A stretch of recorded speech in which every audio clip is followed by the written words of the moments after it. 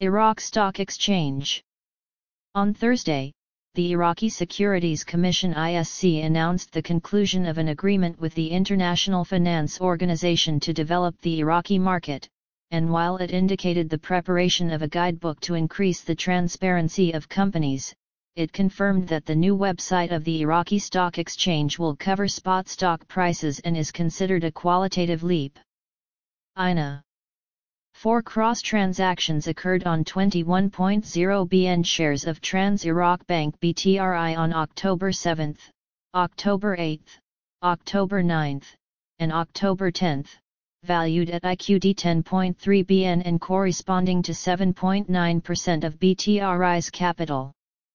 The procedures for listing Al Sanam Islamic Bank BSAN on the ODC platform with its capital of IQD 300 BN have been completed based on the instructions of the Securities Commission. The process of creating share certificates for the company's shareholders began on October 6. Trading will be launched after depositing 5% of the capital, or after 21 days from the depositing start date. Following the ISX letter on October 9, ISX decided to continue the suspension of trading of Union Bank BUOI until the bank provides the AGM minutes for the meeting scheduled to take place on October 12. Bain Al Narain Investment VMES will hold its AGM on November 7 to discuss and approve 2022 and 2023 annual financial statements, dividend distribution, and the decision of the CBI to withdraw the license and liquidate the company. The company had already been suspended from trading by ISX on August 26 due to their failure to meet the requirements for maintaining a license. Stocks that resumed will resume trading. Iraq Noor Islamic Bank BINI resumed trading on October 6 after holding its AGM on September 29 in which they discussed and approved 2023 annual financial statements and electing 7 original and 7 alternative board members. New shares of Sahan Bank for Islamic and Finance BCIH from the capital increase through a 16.4% rights issue to IQD 355.0 BN resumed trading on October 6.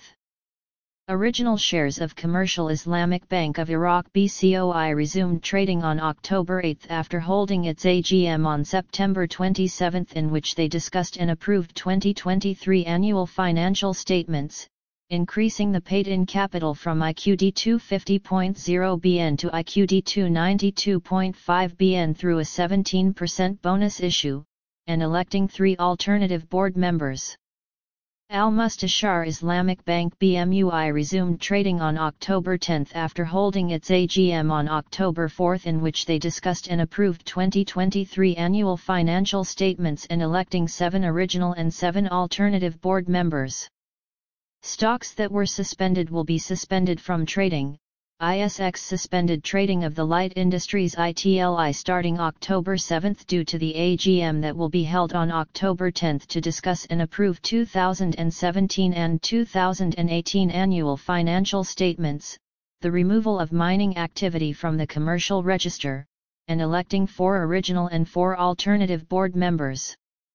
ISX suspended trading of Sumer Commercial Bank BSUC starting October 8 due to the AGM that will be held on October 11 to discuss and approve 2023 annual financial statements. ISX suspended trading of Iraqi Agricultural Products Marketing Meat AIPM starting October 9 due to the AGM that will be held on October 14 to discuss and approve electing 4 original and 4 alternative board members. ISX suspended trading of Amin Al Iraq Islamic Bank BAIM starting October 10 due to the AGM that will be held on October 15 to discuss and approve 2023 annual financial statements, dividend distribution, and increasing the paid-in capital from IQD 250.0 BN to IQD 350.0 BN through 40.0% rights issue. The bank adjusted its decision to increase the capital from IQD 250 BN to IQD 300 BN, which was decided in its AGM held on November 30, 2023.